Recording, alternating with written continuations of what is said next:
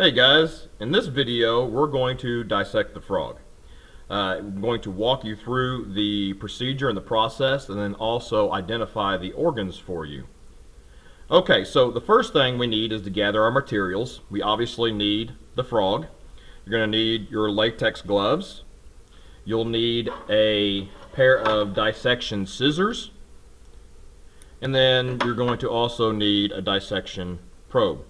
I'll also be giving each one of you an organ identification chart, because you'll be placing the organs onto this chart so that I can check and make sure that you understand and you know what each organ is as you take it out of the frog. Okay, so the first thing that we're doing is we're going to put on our latex gloves. We've talked about this several times about making sure that we put them on and not play with them. Okay, so once you got them on your hands, we're not going to pop the gloves or mess with the gloves. And then I always get the question, what is that powder inside of the gloves? That powder simply just makes it easier to get the gloves on and off. Just baby powder. Alright, so got my gloves on and I'm all set to go. Okay, so I want to make a couple observations about the frog as we go through. To begin with, you're going to notice obviously his colorings on the outside. He's got this pattern.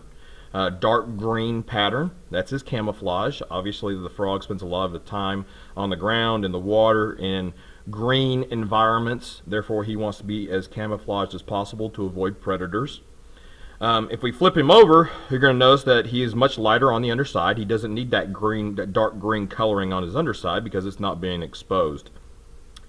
Alright, looking at the frog again, just general observations. You're going to notice that he has these long, very strong legs.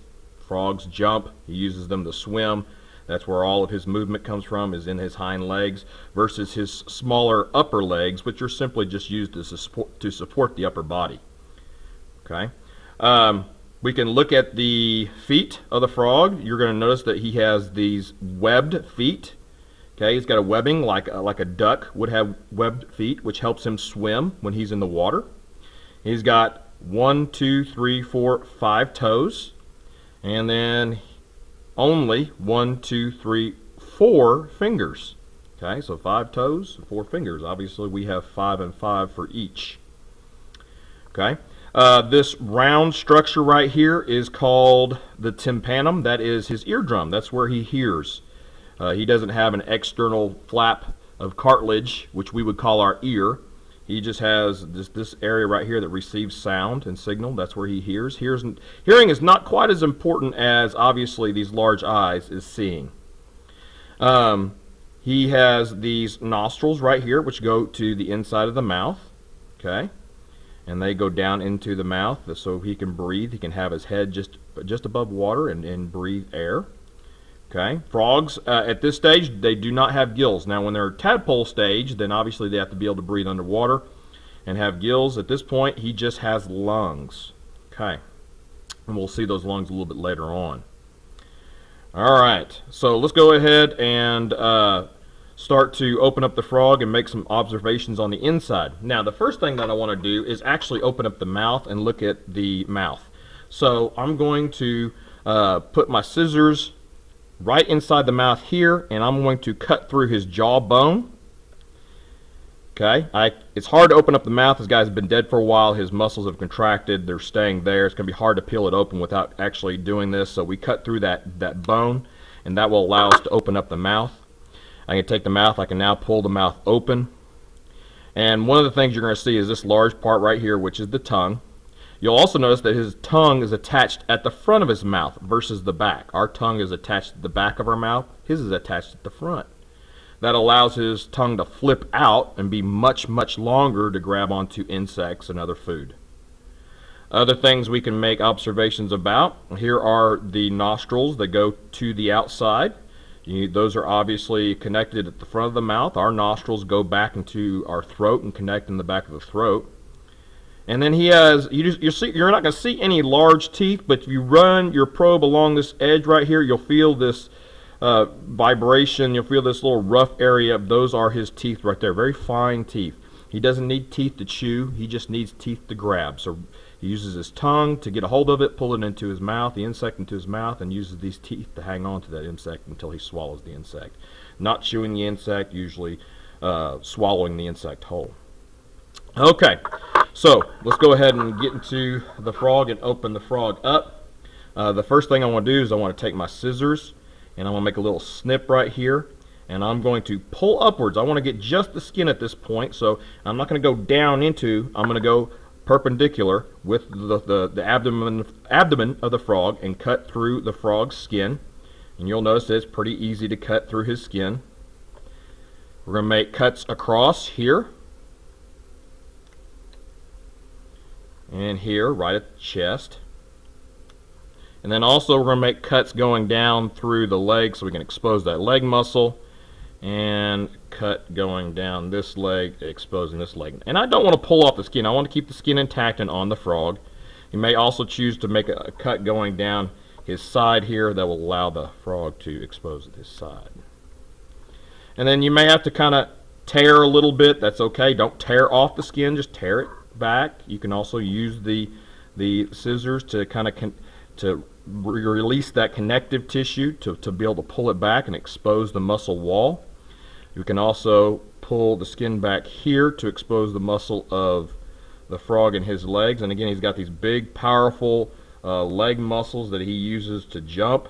And that's his primary source of movement, is his legs. Okay, and we can expose that muscle in the leg. We can actually now insert the scissors, cut through that muscle in order to get in there, take our probe, and be able to actually look in there and see the muscle bundles and the muscle fibers within that muscle in his leg.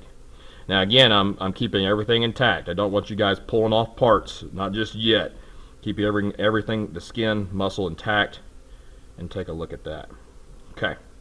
Other observations real quick.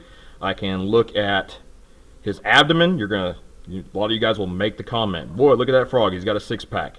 Yes, he does. Frogs, when they jump, they used to have to use their hind legs, which are very powerful, and also their abdomen, their stomach muscles. They have to essentially do a sit-up or a crunch every time they make a jump. Therefore, he has a very powerful stomach, okay, midsection. Okay, at this point, we're ready to go ahead and open up the frog. And I know I'm going pretty quick here, so you can pause and rewind if you need to and watch this again. But I want to try to make this video as short as possible. So we're going to do the same cuts that we did for the skin. But again, I don't want to damage the organs, so what I want to do is I want to get the scissors, the point of the scissors in there, right there, down here at the base of the stomach, and then I'm going to pull my scissors upwards, and I'm going to cut parallel to the abdomen. I don't want to cut down. I don't want to cut down into the frog. I want to cut parallel. So you're going to cut, and you'll see that it cuts pretty easy. Okay, you're going to get to this point right here, and you're going to have to cut through essentially the chest bone. Okay. And that might be a little bit more difficult. Cut all the way up to the chin. And then we'll make our lateral cuts just like we did with the skin. And that will help expose the organs. Okay. So, once I do that, I can expose the organs. Okay.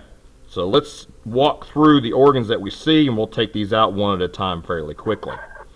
On top, I have the heart. Here's the heart of the frog right here. Okay, very similar to location that we find our heart, right in the chest, right in the center.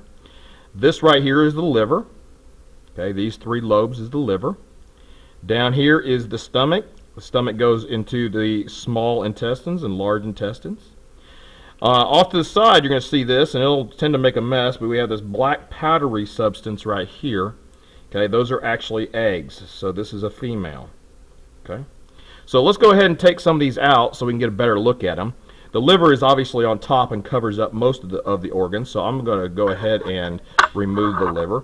Again, making very careful cuts when I do this because I don't want to damage the other organs, and then I want to keep this as intact as possible. Okay.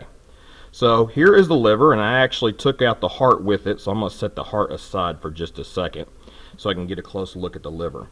Alright, so here's the liver. The liver is for processing different substances within the frog's body, okay, and detoxifying substances. 3 lobes to the liver, 1, 2, and 3. Okay, very important organ. Put that to the side, and we're going to put that on my little organizational chart. I said that I removed the heart. Here is the heart. Obviously, the heart is responsible for pumping the blood. We'll take the heart and we'll put the heart aside onto our chart. Okay, now that's going to start to expose some other organs. You're going to see the stomach. Let's go ahead and take out the stomach. I'm going to cut the stomach up here at the top, and then I'm going to cut the stomach down here at the bottom, and go ahead and pull out the stomach. And again, the stomach's going to be held in by some connective tissue, so we want to gently and carefully remove the stomach. Okay, so here is the stomach.